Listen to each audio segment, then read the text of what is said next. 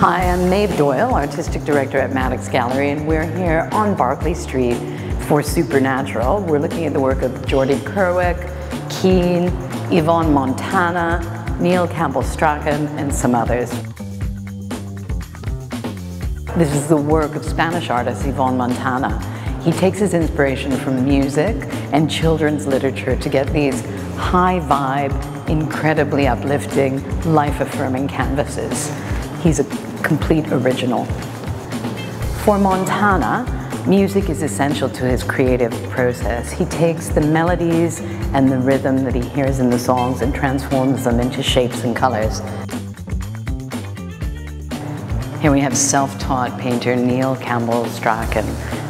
His canvases start with an explosion of energy and brushwork, and then on top of it he lays a world that's run by animals, where they are who we take our lead from, rather than the other way around. Jordy Kerwick's cultural and personal references create these paintings that combine vibrant colors with a great punk rock aesthetic.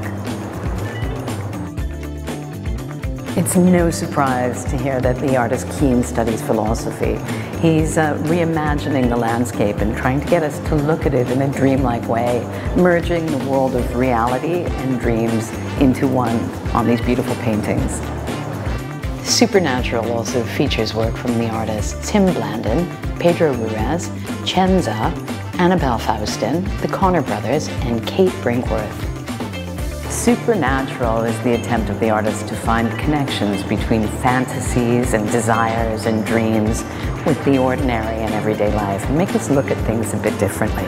Come and see this show before it ends on the 9th of March.